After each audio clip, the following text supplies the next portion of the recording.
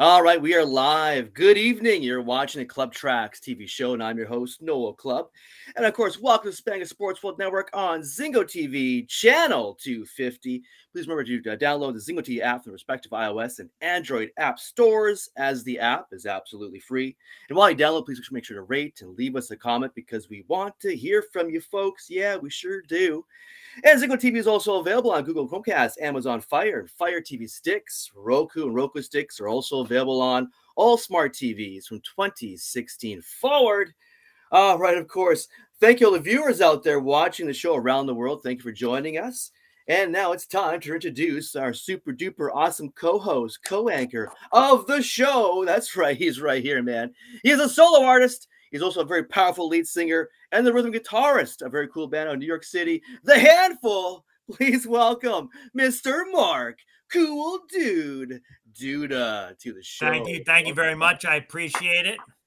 Yeah, I'm also doing a record now with a super heavy band, doom band called August Fire. So that'll be cool. Every time I think I left this heavy stuff behind and I'm doing my my solo stuff, my poppy rock and roll, somebody just pulls me out of the casket and they want me to scream again. So just pull you back in again and again and again. I'm still a young buck, so what can I do, you know? Right on, man. You got the gift. Hey, you got the gift. Eh? That's what they say. I want to give a quick plug tonight to Transcending Obscurity. This is a label. It's a relatively new label. It's actually out of India, and they've picked up a lot of sort of the really heavy anything doom oriented or a lot of that sludgy stuff, not just death metal, but a lot of melodic prog metal. And it is kind of helping pull some of that heavy stuff that we haven't heard from a while out of the casket, like I'm talking about. And they sent me this shirt. They've got a lot of great bands, so I want to give them a free plug. We'll get some of their acts on the show as they go along. Really, really good band. A couple of nice guys that really believe in the music. So, but I'm doing well, man. I hope you're doing well. I was looking forward to this, man. We had a great interview last time. I thought, yeah, we sure Alex did. was great. That was a killer conversation. And it was funny. Like a few weeks ago, I was on Instagram, maybe it was or something, and I saw you got nominated for another Juno, which is awesome. Amazing. And I thought to myself right then, we got to get him back on the show, you know? That's right. And, great minds think alike. So Noel did that, and here we are. Here we are again. Exactly. Here we are. Good to see you again. Absolutely. Yeah, good to see you. It's been a while. It's been a little while. So we just did give a formal introduction here. But yeah, second time back on the show. It's been a while. We love this guy. We love him, man. He's got great absolutely. Thank you very much. Absolutely jazz royalty of Canada. Really, absolutely no doubt about it. Well, like what about first nomination? You're worried they make a mistake about the first nomination, and then they made a second mistake.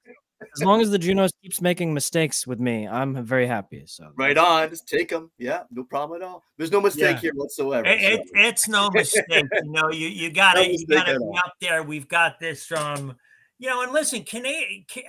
I mean, there's been quite a few. You have like Diana Krall, right? She's Canadian. He's Canadian, isn't he? And I don't know, man. There's you guys have a thing for respecting the sort of the music and the style and everything that sort of made that jazz era what it was. And you put a nice fresh spin on it, man. Well, that means a lot. It means you got cool arrangements, which I love. Yeah, same here. Before you get rolling, I better did my introduction here. Yes, I'm Frankie Valli. It's nice to meet you all this evening. So here he is, the renowned Canadian jazz singer, songwriter, and actor. He's a two-time Juno nominee, Best Male Vocalist, Best Jazz Album 2022 and 2024. That's right, folks. Please welcome back to the show. This guy's awesome. He's cool. He's got style. Oh, he's got it all, man. Here he is, Alex Bird, to the show. Welcome. That's awesome. Thank you very much. No, we're honored, brother. Thank you. Oh, I'm honored. Thank you very much. Yeah, it's a pleasure to get to talk to you again. Yeah. It's been too long. It's been a couple years, hasn't it? Been a couple years. Good hang. It's a chill. You know, we get to talk about music, not just jazz, and yeah, it's good. Right. It's a good time. That's right. Before we get rolling, I'm just going to talk about let's kind of bring us back together as far as kind of going back to your beginning. So, what are you pursue music when you're younger? Was it vocals that kind of hit you right away? What kind of bands, artists were listening to you back then when you were growing up? To make a long story short, I was adopted from Romania, and I came to Canada when I was 6 weeks old, and I started being taken to jazz clubs in downtown Toronto. And I got to see at the age of 2, back when you could smoke in the clubs, like smoke was right everywhere. And I got to see people like Dinah Krall and Oscar Peterson, and I saw Ray Charles and Tony Bennett and Cleo Lane and like all sorts of crazy people. And I guess through a process that I've coined called jazzmosis, I learned how to do this. And I started singing in high school. I got really into Frank Sinatra, who I feel like if you're a male jazz singer, your first love is Frank Sinatra. Yeah. But then I started realizing that there were other voices beyond Frank Sinatra. I got into Peggy Lee. I got into Chet Baker, Bobby Darin. And then I started realizing I was a songwriter and that I could take this somewhere else. Because I feel like over the last little while, this genre, what people expect from me, especially at gigs and they don't know what we do, they ask for Fly Me to the Moon. They ask for, New York, and My Way and all that stuff. And I don't do that because it's done a lot. And if I can say one more thing before I ramble on for another 9 hours, please do. the people that I just mentioned, like those Bobby Darins and those Peggy Lees and those Frank Sinatras, when they were around, they were doing their own thing. Right. They were always trying to find new songwriters. They were always trying to find new sounds, and they were always being original. So why do I should be doing that? So I'm that's the journey that I'm following. Thanks to them. That's great. Yeah. And you do your own songs, but I think it takes time. I think some of the people you mentioned, folks always argue about like, what's the definitive version of something, right? Like, do you like the stuff that Frank did with Tommy Dorsey, or do you like some of the other stuff? Do you like the Tony Bennett albums from the 70s with Bill Evans, or do you like the stuff that he did before that? So you've got you, and I think what's really cool is it's the two of you, right? And he's you don't just kind of, he doesn't really get second billing like he's a side man, or he's it's you and him, right? And there's a lot of respect there. It's not like whatever Ralph Sharon was with Tony Bennett or some of these other guys. And he and because when I'm listening to songwriter, I mean, it's you and him. So he's got a lot of room to play, right? I mean, the arrangement is really just the two of you. So do you ever hear any of those songs differently? I think it's great how you treat him, by the way, and that you guys write together and that you're a team. Yeah. Do you ever imagine those songs arranged differently or with bigger bands, or do you play them with larger bands live? Are there other versions of those songs out there? I mean, there's a bunch of songs on the duo record with you and that we now do with our full band at gigs. Oh, cool. And there's some of those songs that I wish we could have saved for another album for, say, strings or horns or what have you. But I just felt like anytime we write music, I write a lot of my music. I've mentioned this before to you guys. Melody and lyrics come to me at the same time for the most part. And so I have sketches of things, or I have the melody and like some of the lyrics, and I take it to Ewan and we flesh it out. And he calls himself a harmonizer for me. But he's on this also album, a very percussive player too, though. He's done a lot. I mean, I didn't want to do any of this if I couldn't bring along the people that I work with me in equal step. So Ewan is he's not an accompanist for me. You mentioned those Tony Bennett, Bill Evans albums. The songwriter was inspired partly by that, but we just wanted to have a musical conversation with each other. That's really what it should be. So that's kind of all that stuff. But chemistry, like you have. Bigger arrangements would be great, but for songwriter, we just wanted to capture a moment in time, because we never want to record the same thing over and over again. And I don't like the idea of just recording to stay current. You should record because you have something to say and you want to capture something. So that's what we did. That's what we sought out to do. Yeah, I remember having you on a couple of years ago. We talked about the fact that you're a Romanian, and it kind of you kind of accidentally honor sort of a long-standing tradition of sort of the traveling, Romanian troubadour or entertainer, a little bit. Somewhere in there, I guess, which is a thing, man. And he was asking you about growing up and stuff. I think I was reading you went to Humber, but you went for acting, and Ewan went for music. Is that what happened? This is true. So I'm self-taught for singing. I like to say that some people like Ewan went to music school. they went to Humber or name your university or college, and I went to the jazz clubs. That's where I went. But I love acting, and I do acting from time to time. I've been in some things, and cool. I found that music I could control, so I laid into that because acting is such a crapshoot. There's so many things out of your control. But music, I thought, I'm the guy. I can do this. So I laid into that. And but when I went to Humber, I went for acting. I went for film acting. And at the very same time, I didn't know you. And this was about, oh gosh, maybe almost 10 years ago now. He was in the jazz program at the very same time. And my acting building was across the street. But we had to take some compulsory English courses. And so I had to go through the next building to get to those English courses. And on my way to those English courses was the jazz program. And they had the hall. And I used to hear all the musicians playing and grooving and doing their things. And I would stop and stand there. And I would have this stream of like, oh man, I wish I could sing with them. I wish I had the guts to, you know, I was singing, but I wasn't doing anything about it. Right. And little did I know I was passing in the hall at that time, Ewan, who was there at the same time as Humber as me, and Jacob Gorschaltzen, who's my sax player. He was in that same program with Ewan. They became best friends because of that program. Oh. So it's weird now to think back that we were at Humber at the same time for different things, and now we are like musical brothers and brothers. It's pretty cool. Musical soulmates, really, right? I guess so. Yeah, it's funny how it all comes together. So no kidding. That is really cool. Synchronicity right there, for sure. Synchronicity. Yeah, I went to NYU, and I thought, you know, I'm a visual artist, and I thought that I would go there for illustration or painting or something like that. And I'm still an artist, but I ended up going for something else ultimately. So you never know. What you get your degree in and what you do is, you know, they're the same. You want to talk about a crapshoot, right? So, yeah, that's a total crapshoot. You know, I ended up in business school, and so I'm not broke. I'm thankful, you know, even though I've got a wife and kids, I'm not broke, oddly enough. So, I noticed when I was peeping your Instagram today, it looks like you got yourself a sweetheart. Now, my wife, I've been married for 25 years. She's an congratulations smoke show, but I can't get her on camera. But it looks like your love life may have been picking up. What's going on with that? What's going on in your personal life? How dare you ask me that question? No, I got very lucky. So 7 years ago when I was in Toronto, old Tinder, it worked. Oh, really? I never wanted to do online dating, but I was like, you know what?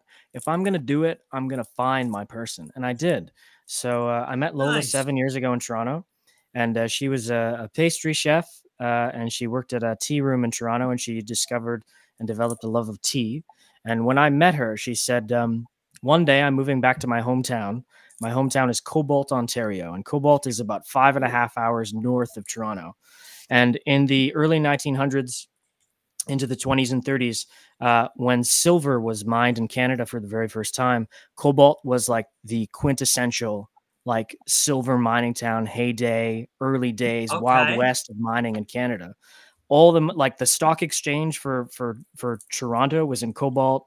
All the money was in Cobalt, and then they moved the stock exchange to Toronto. They moved all the money to Toronto. It built like Bay Street and Casa Loma and all those different Toronto places. But Cobalt was the place to be. And then when all the silver ran out, they left town and became a ghost town. And it's this beautiful post-apocalyptic remnants of giant mills and things and mines and I think there's only 1,000 people in town right now. Wow. But she said, I'm moving back to Cobalt, and I'm going to open a tea room, and you're going to come with me. And so 7 years have passed, and I'm here in Cobalt. Just moved at the end of August. I've been coming up here for all 7 years, so this was not a surprise for me. 7 years is a long time. I don't want to put pressure no, it on is. you. You're not married yet, right? So we got engaged last Christmas. We got engaged. Awesome. That's great. Congratulations. And you're both supportive of, I imagine she's quite supportive of what you do then. It's, absolutely. I mean, she's the inspiration behind so much of my music. Your muse, now that I get to help her with her shop here in Cobalt, which is a big success called the Lavender Fox, her tea room is doing extraordinarily well. I'm serving tables and peddling my music and then going back to Toronto to do music and hopping around and touring and stuff. But yeah, it's really cool. That sounds fun, man. That sounds fun. Well, I'm glad, man. And congratulations on that. Thank you for asking. Yeah, absolutely. I always joked that I wanted to retire at 30. I'm 33, and I feel like this is the retired life. So I'm grooving it. I'm loving it. It's fantastic. Well, Very nice. you can also control your destiny right now, right? In a lot of ways. Yeah, I'm in a lucky position that I can travel back and forth and make things happen. So that's really, really cool. No kidding, no kidding. Oh, yeah, I should go back to like the album, the songwriter. So how long Yes. you actually put that record together? How long did it take for you guys to record it, write it? Where'd you guys actually record it? Yeah, well, 2022 we got the Juno nomination for Light in the Way, and we already had a few. Thank you very much. We had a few sketches of songwriter, but it came together very, very quickly. What we wanted to do is we wanted to again take that moment in time of we had just done 2 albums back to back together. The second one went to the Junos. Ewan and I were becoming very close. We were really in a rhythm together. So we thought, let's go and capture this right now. So we wrote very quickly 11 songs, and we got them together, and we surprise released songwriter. A lot of people in this day and age, there's the piecemeal approach of here's a single, pre-save it, Spotify, do it, and then a couple weeks later the next thing, and it's the way it goes. I don't have anything against it, but part of me is old school. Part of me feels the old ways of how things were done. So we surprise released songwriter as a sort of drop at the end of the Juno year. I think it worked out that way because one of my dreams has been to be reviewed in Downbeat magazine, and Downbeat magazine reviewed songwriter very well. And one of the things they highlighted that they loved was we released the album all in one go, and we didn't do it in today's standards. And so that meant to me, okay, what felt right, what felt we should do, we did it, and that's what people felt. So yeah, that album came together pretty quickly, we just feel a special way about that record because it's so personal to the both of us and the relationship we've been able to create musically over the last little while. I really like the lead off track. This song is ours, you know. Thank you. And the concept of it is really neat too, right? Because everybody says, you know, this is our song type of thing. Yeah, that was the pun master in me loved that. Yeah, no, it's very clever. It's a fantastic song. Has anybody ever come up to you and say, you know, that song you wrote, that song is ours? That's our song. You know, I bet there's a couple out there someplace where that's their song, you know? Yeah, totally. Absolutely. And that's kind of, you know, that's kind of cool. Things like that are sort of more rewarding sometimes than the money or the other things you get, right? Oh, that's a very moody record, you know? Yeah, well put. It's quite neat. Yeah, what, you know, and the mood of the flow and the mood of the record is great, but what I don't know, man. Did you guys, you know, did you agonize over putting those songs together in that particular order? Is it supposed to be like chapters in a book? Is it you sit down and you listen to it in one listen? Is it that sort of thing? You said you released it all at once, so yeah, I'm getting the sense that you don't really think of it as singles. I create the track order before we record the album. Okay. I already know what everything's going to sound like for the most part. So wow. I don't know. I just, again, like there's a lot of our music is, I like to ride the line between light and dark, and I like to explore both those things. I feel like in the jazz crooner or jazz singer realm, there's some dark themes, but there's not like heavy, depressing dark themes like we approach sometimes. And I just really like exploring that stuff because, I don't know, there's something about it. Anytime I've been really, really, really, really, really, really, really sad, I listen to the most depressing music you never think of, and it makes me feel better. So if I could give that back to people, then that's kind of what I explore in the music. So the flow of the album goes from these moody different pieces, but then there's bright pieces like I've Seen the Sun, and then there's some toying pieces like Nighttime Grooves and getting into the more groovy that's a cool one too. Yeah, bluesy tracks like Songwriter itself. And I don't know, part of the challenge for me is a lot of people create albums that kind of feel all the tracks feel kind of the same. Yeah. And that's great. I think that's a fantastic thing. But for me, I want to do all these different songs because I don't know if I'm going to get to make another album, and I have all these musical influences. So I'd like to make every song different and then find a way to thread it all together so that you feel like you're listening to the same album. that's The kind of what we did with arrangements and the songwriting. interplay between you guys definitely ties it together. Anyway, I think so. What are the crowds like? Like, if you take this album, what are some of the crowd favorites of the songs that that you do on the record? Yeah, the cool thing about the album and a lot of our original music, I mean, we have a lot of our gigs. We have the older expected crowd of this genre, but we've also had a lot of really young people come out to our gigs, man. So what's your demographic like then? Right, in your It's life? all over. It's all over the board. I mean, I did a gig at Reed's Distillery, which I mentioned to you a little while ago. Yeah. We had people who were over 50. Then we had some 40-year-olds. We had some 30-year-olds, and we had a bunch of like teenagers come to our gig. They're just entering university. They're like 18, 19, and all they wanted to talk about was our original tunes. So I feel like I don't know. We're resonating with people because it's different. It's fresh. It's not what people expect of the genre. So I think there's an opportunity to find new people and open them up to thinking, oh, that's not what I thought this was. Right. So you have like add more color to what you're doing. So it's not the same package thing you think it is, right? And so to answer your question, I've been very lucky that I've had so many people reach out about favorite songs on Songwriter, and it's kind of everybody feels a different way about it every track. That's great. So that's really cool too. Yeah, I think there's sort of an authentic thing about you, right? It's like you live sort of this, and to me too, I can walk down the street and everybody can look at me and say, "Oh, that guy's a rocker," right? It's fairly obvious, and you've got your own style. I love your drip. I love you know, the suits you wear. You always have a cool lid on. Thank you. You talk about how you're really into the vintage mics, and let's talk about that mic next, maybe. And so you kind of live the whole thing. There's an authenticity about it. So thank you very much. You're sort of I don't know. I think the authenticity is what speaks to people. It's not like you know, you sat out in some pretentious way and said, let me let me mimic this lifestyle from, you know, the 40s and 50s. It's just kind of who you are, you know? Yeah, it's again at 2 years old in jazz clubs. Who has that experience? Yeah, that explains it. Yeah. Definitely. And so is that an authentic older ribbon mic? Incidentally, like you know, I've sang in bands for many years and I can't stand using unidirectional mics for various reasons, but it was interesting. So I was listening to you like talk about what you like to use. Yeah. And I thought that was really cool, by the way. That was a cool little Thank you. Yeah. Yeah. There's a little video out for those. That's not the mic right now, but I have a unidirectional ribbon mic from Shure from the 50s. Wow. So it's most people know like a woman's figure. It's like a beautiful piece of art. You know, most ribbon mics are figure 8, so sound is coming from the front and the back. But this mic was designed unidirectional, so only sound from the front. And it's got extra padding so that you can use it live and move it around and the ribbon won't, you know, be damaged or anything. But this mic, this is a Shure 546 from the, this is from the mid 1960s. This microphone, not exactly, but this model, this is the Sinatra at the Sands mic, right? With Quincy Jones.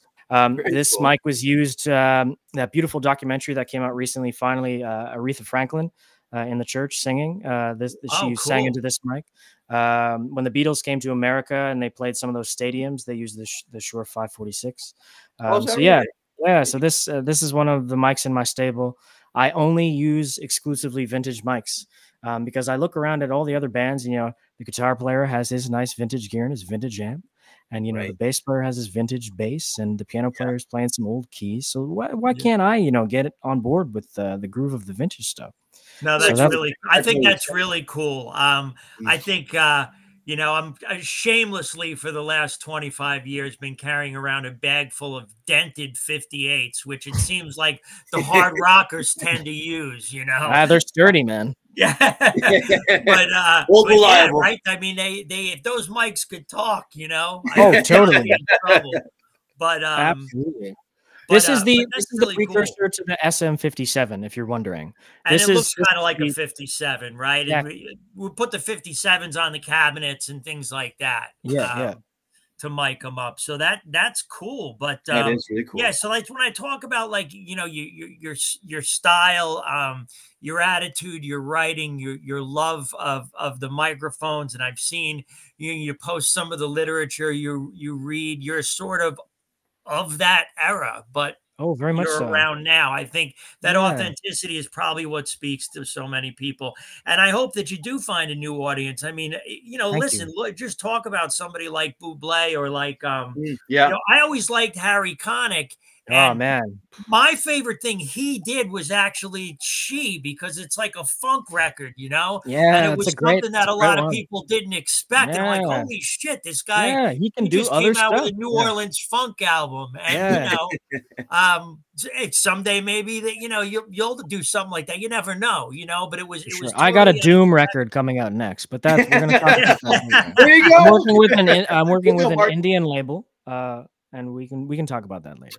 Very nice. Very nice. But very cool. So I think, as you hone your sound, throughout the years, we all sort of, do you think about, are you still sort of you? And I mean, you're right in the wheelhouse now, and you're doing great stuff. So are you thinking about just kind of keeping it there, or for the next record, are you thinking about bringing in a larger band or something else? Are you guys self-produced, by the way? Yeah, I do everything. So Eric Alper, who I enlist to help with publicity for different things, he's fantastic. We all love Eric. But for the most part, I do it all I respond to all my emails, I send all my stuff, and I just try to knock on as many doors as I can. So yeah, we produce everything on our own. We control all our music. I think that's why we've had success, because we don't have anyone to respond to but ourselves. It's been really helpful having that. But yeah, to answer that other question, the stuff we got coming up is nothing like what we just did. We're already almost done our next full band album. But the thing I can talk about is in May, I did a gig 2 summers ago at the Cameron House in Toronto, and I did the gig for 4 people. 4 people were there, and one of the 4 people was this guy named Cheo. And he comes up to me after the gig and he buys one of my vinyl, which is always great. And he says, which no one's ever said to me before, "Do you own your own masters?" I had to think for a second. I said, yeah, definitely. I own my masters. He says, "Great. I'll message you in a week." And I was like, cool. So a week passes. I get this message from a guy named Cheo, and I look him up. And it turns out Cheo is one of the creators of the biggest band to ever come out of Venezuela. They're a jazz funk band called Los Amigos Invisibles. And they were discovered by David Byrne. Wow. And now Cheo lives in New York. He's a Latin Grammy Award winner and Grammy Award nominee. And he does a lot of like bossa nova funk and all that kind of stuff. So we wrote together a 4-song with Ewan. I brought Ewan in on it. A 4-song original bossa nova EP. And it's coming out. Cool. So cool. It's coming out in May, called Casanova Bossa Nova Lover Man. And very nice.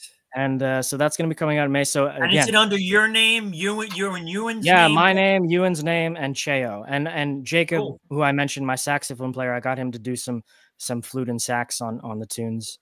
But again, we did the duo record. What do we do next? What is different? And I love bossa nova music. It's always tough to do bossa nova music, but now I'm working with someone who genuinely, that's his vibe and where he's from in a sense. So it's really great. Did he like what you came up with? Very much so. He did. No. So what happened was there's 2 of the songs on the album that he had already written and they had Spanish lyrics. And he said, "I'm not going to tell you what they mean, but I want you to write English lyrics." I've never done that before. So I took a stab at it shortly after I met him that summer. And I couldn't do it. I was so defeated. I left it alone for 7 whole months. And then Christmas passed, and Lola, who's always the fire under me, says, "Why haven't you done anything with those tunes Cheo sent you? You should really, time is ticking. They're sitting there. You should really do them." And then later that afternoon, I went and I wrote both of them. I kid you not. Synchronicity, Synchronicity came out of me, but it took 7 months of being away from it to well, you heard it, and it was probably marinating back there in the subconscious somewhere. Probably, but I was really so dejected that I couldn't do anything with them. But now we have 4 songs, and we're gonna leave it at that and put it out there. And that's great. It's very exciting to have his backing and all that kind of stuff.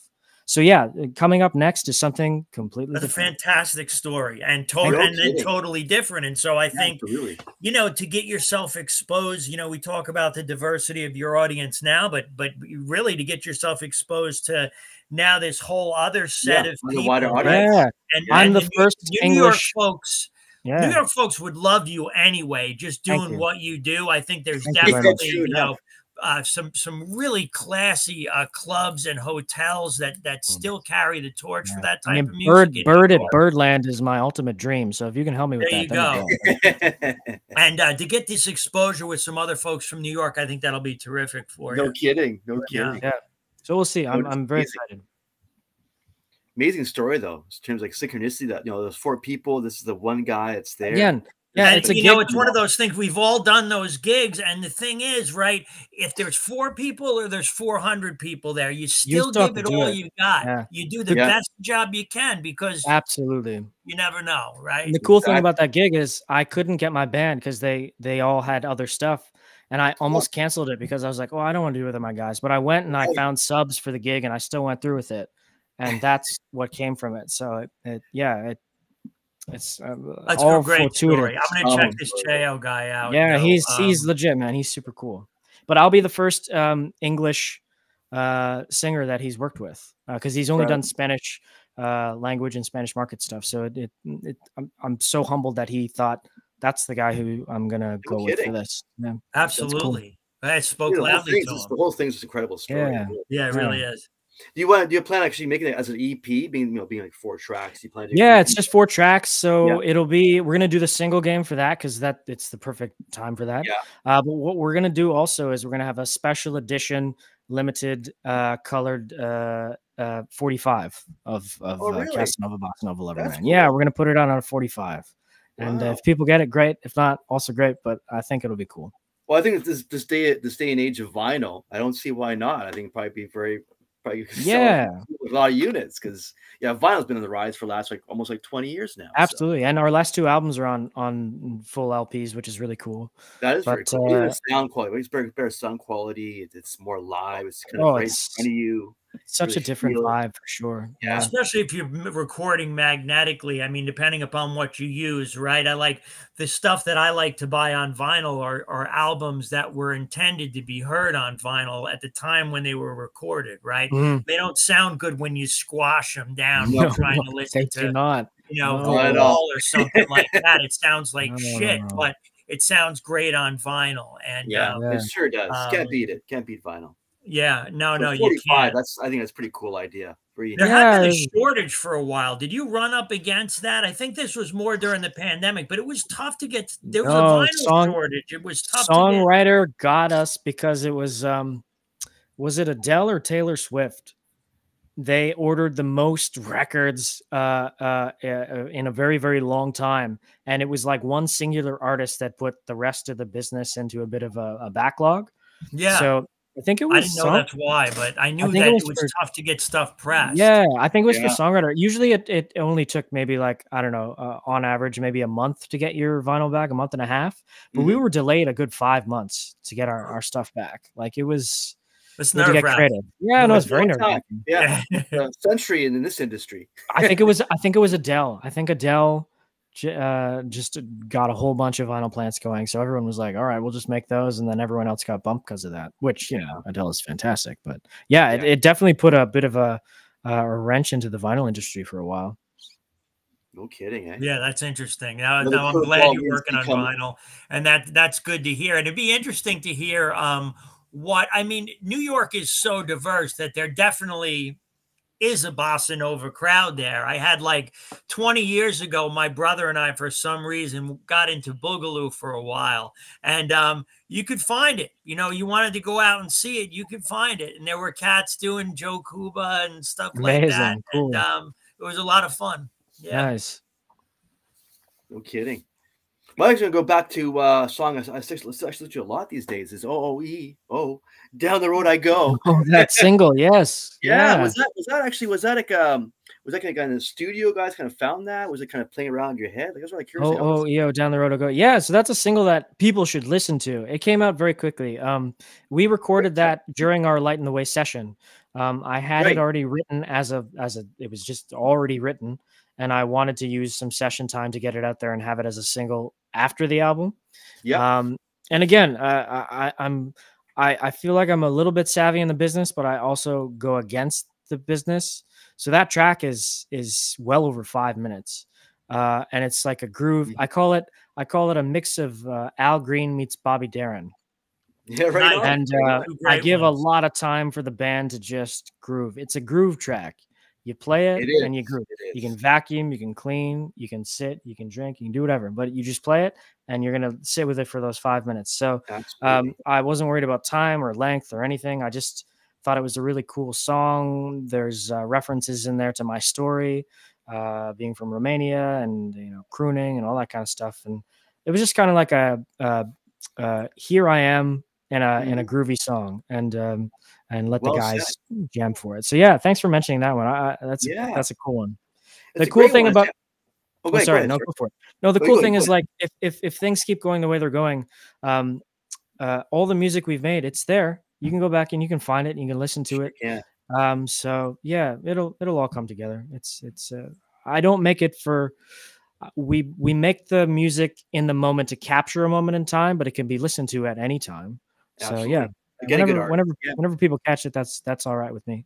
Yeah, no, definitely. And good songs kind of transcend time, right? Sure and I hope so. Yeah, no, totally. We talk about sometimes they get rearranged, or there's different versions of them. Like we talk about, what's the definitive version of a of a song. I was talking to somebody today about I think Slash put out a version of Killing Floor, which is I think it's a Muddy Waters or a Howlin' Wolf tune. And somebody was telling me how incredible it is. I said, no, you got to hear the Jimi Hendrix one from '67. Jimmy plays Monterey. Nice. And he says, oh my God, like Jimi Hendrix put Slash to shame. I'm like, there's nothing wrong with saying that. He does. He's he was Jimi Hendrix, and he was like 25 when he did that. But, there's a lot of these songs, and it's interesting that you don't do catalog numbers because you are a songwriter.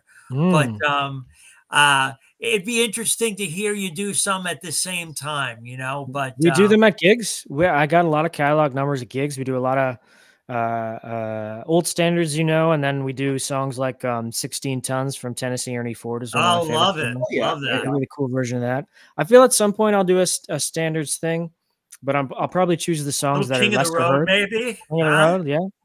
But for now, I'm still discovering myself, and I feel like the songs that I sing best are the ones that come from me. I don't have any other voices in my head about versions or who did this or that version was the best. When I write a song, I'm the best person suited to sing it. Yeah. So I'm just trying to keep that going. Yeah, right on. For sure. Well, you say you have your own unique style within that style. Thank you. Definitely, you actually do stand out. There's no doubt about that. Your voice is definitely very sharp as well. Thank you. No, we love it, man. It's all good stuff. So when you do your live shows, you were discussing earlier, is it like how big is the band that you have behind you? It depends. It depends on the venue, but usually my main crew right now is behind me, piano, drums, bass, and sax. And sax also plays clarinet.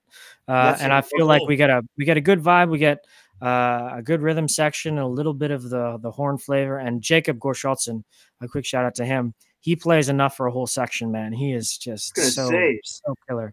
So you guys full for that lineup, a very full sound. It's good. It's good. And it allows us to play places and not take up too much room. And not overpower my voice. I don't think I have a powerful voice. I think I have a specific voice. And I'm really lucky that the musicians I play with, we give and take with each other and make sure we all sound good and have a moment to make that happen. So, yeah. Yeah. Yeah. Well, Well, I I do mean, find even the give and take just between you, and like we were saying, is, you have a very full sound, even though it's just two of absolutely. you, because he's also the percussion section, and he's Mhm. providing melody, and he's Yeah. harmonizing with you, and he's doing all that. And so, Well, I don't say this lightly. Like, I know I might sound biased or something because I work so closely with him, but as somebody who went to the jazz clubs as a kid and got to see the greats, Ewan is a great of today, and it's just a marvel to me that I get to work with him so closely. I that's a mean, there's wonderful thing to say. moments and gigs where I'm off to the side and I almost miss my cue because I'm just so digging what I love everybody's that. doing. It's crazy to me. It's And wild. he may Yeah. feel the same way about you. I mean, that often makes a great partnership. I'm a So very, that's very, very lucky person, and it's again, it's not lost on me how lucky Right. I am. Right. Well, you are to me like you two are superb standouts in Thank your you. genre in this country, especially. It's absolute standouts. The Juno Awards are kind of reflecting that. So Yeah, nominations are reflecting that right now. So for yeah, sure, for I only sure. see things going up and up and up for you down the road for sure. Thank you. I appreciate that. Yeah, man. I'll And come you back guys, anytime. You let me know. very good, very good. I was I asking think I'm you. just fascinated that you arrange all this stuff too, Oh, I because know, eh? you know, Amazing. I know there was a guy at Columbia Records. I think he was a German guy, Axel something. He used to arrange all Frank's stuff, Axel and Stordahl. Yeah, yeah, yeah, yeah, yeah, yeah. And yeah. like, and so like, you're doing all that. So you got, again, it's praise and blame. It's all on you. It's a ballsy move, and it's worked so far. So I mean, I think that's admirable. Thank you. Well, that's also You don't often hear about a lot of those cats behind the scene, and so you only knew no. that Frank was there, but there was Hmm. a lot of other folks that went into that music. That's Yeah, of all. course. Well, I mean, I'm so big into all the people who worked with the singers because I know that those people kind of made the singers in a sense too, right? Like the Yeah. Axel Stordals, or I mean, people know Y- Nelson Riddle and they know, Don Yes, Costa and all that kind of stuff. But yeah, Ralph Sharon, you mentioned earlier for Tony Bennett, he was an yeah, amazing that's partner right. for so many years. For many, Um, many years. But then you'll have a conversation with somebody that only knows or really prefers the Bill Evans stuff. And so I know, but they true. just did 2 albums together and that was it. In the They didn't do 70s. like Yeah. 25 years together. Yeah. Frank Sinatra had Bill Miller, who was his piano player for many, many years. He was the piano player on One for My Baby, and then he became his musical director, and they had a long-standing history together. But yeah, I feel like if there's a really, really cool history with piano players and singers, and the dynamic between the two of them. The opportunity for them to bring out the best in each other. So yeah, I'm very aware of that history, and I've tried to take that and apply it to today. It's And very analogous to you and yeah, for sure. Yeah. Very nice. Yeah. Congrats. Thank you. That's the cool thing, about I guess the plus side about being running everything you're doing is it does force you to kind of get out your element, and actually kind of explore yourself. Well, I can do this, I can do that. Mm. Before it was a time there was there's no way you can manage yourself and book yourself, be the artist, and all these things. But anyway, it's amazing you've done all this stuff on your own in this very challenging Yeah. musical climate we're in these I haven't days. done it all on my own. I've had so much help from people like Lola or from Ewan or my band or people who believed in me along the way, or you guys having me on here. You're helping, and I mean that. Yeah, But right yeah, on. it's a collaborative effort on many different fronts. I Yeah, just feel like I'm finally coming into my own where I can take credit for a little bit, and that's okay. That's a good thing to do. I'm very lucky to be in that position. so you feel like right now you're kind of in a spot where it's like the next step is going to be like the big step. You kind of feel you're at that I kind of don't. point. You never know. There's no guarantee. I just like Michael Bublé to say my name once. That'd be great. Just once, please. No, yeah. Yeah, Again, it does feel like it could be a precipice type moment, though. I mean, the second nomination in a row, and I mean, that's not something you have to be in I think love it's super about. close to That's something huge. no, awesome. not many people get that. I mean, You there's know, so many people out yeah, there right now making music Yeah, in their garages or with friends or at home or wherever the heck, and they're not getting nominated. They should be correct. nominated, but it's just the way it goes sometimes. So Yeah, I feel lucky, but there's also a privilege and a responsibility that comes with it. I feel. yeah. Agreed. Um, I yeah, agree. There's so do much you work going on on. your craft every day? What's a typical day like for you? Well, now that I'm up here in Cobalt at the shop most days with Lola running the shop, I'm serving tables. I'm doing everything. I'm always singing. I'm always humming. I'm always working on ideas at the back To of the come shop. up and have you sign a menu for me or something. Yeah, of course. Yeah. I have a Lola Hey, gave me a little tiny retail section in the back so you can find my vinyl and my CDs, and Very people cool. are buying that, which is really cool. But yeah, I'm always it's funny. I'm because I didn't train specifically. I feel like I'm the antithesis to some people who are very regimented. Like before a gig, I've been with other singers and they'll go through vocal exercises and things like that. And Yeah. before I go on stage, I'll have a drink and I'll go, and I'll be like, okay, I'm ready to go. And I that's hear kind of you. it. And Yeah. and that's probably a terrible thing to do, but I like to not think too much about it because I don't know. I really operate on whatever that inside feeling It's is. like intuition by sounds Yeah, of there's it. guys that Yeah. I mean, you go, through all genres. There's guys that warmed up and believe in that, and guys that didn't. And Yeah. It's not you to know, say I don't take care of myself, but I'm a little more Right. lackadaisical about it. Also, when you surround yourself with musicians like Ewan or Jacob or my other band members like Julian Anderson Bose or Norbert Bortosh on drums, a little bit of the pressure's taken off because you know that you're going to be covered. Yeah, you have good hands. You have that's good true. hands. Yeah. Yeah. Absolutely. Great supporting cast around you. So absolutely. What does a rehearsal schedule look like? Or do you guys just kind of, we'll say we're doing a jump up, and what we need is we're just going to jump up on stage and do the gig. We didn't rehearse, right? So Ewan and I usually have some sessions together, but for the most part, we don't have rehearsals. Once in a while, we'll have some things come up and we do it, but for the most part, we're there live on our gigs, figuring it out on the spot and that's cool. You do a experimenting lot and of figuring it magic out. that way. You don't leave it all in the gym. I A hear lot of you. bad stuff, but a lot of good stuff too. Good analogy. I like that analogy. Really cool, but I just think about it. It is a lot, Noel. It's like, I It imagine is. what you do, Trey. It's like if you had a fighter that trained himself for a fight and then went out there and was winning, right? That's You right. wouldn't, Totally. it would be really cool, but you wouldn't expect it, right? Correct. So, Correct. yeah. It's very true. In fact, I know a guy like that out of Canada who's actually doing it all for himself, and is kind of treading through himself through this really tough and really unclear pathway to get to that top, where the top is. But yeah, it's like you're saying too. It's a tough going, but you definitely say you have a really great niche, and I don't see why. Again, the nominations just kind of lead to obviously to me how it leads what's going to happen to you next. It's going to be really great stuff. It just gives you opportunities. People say, it who's really this does. guy? More Let me doors check him opening. out. Yeah, Yeah, opportunities. absolutely. I think that's the hardest thing is just to get somebody to put you on the damn turntable. There's Well so much out there that's the biggest challenge. And you think to yourself, if I could just get somebody to listen to this, right? Yeah.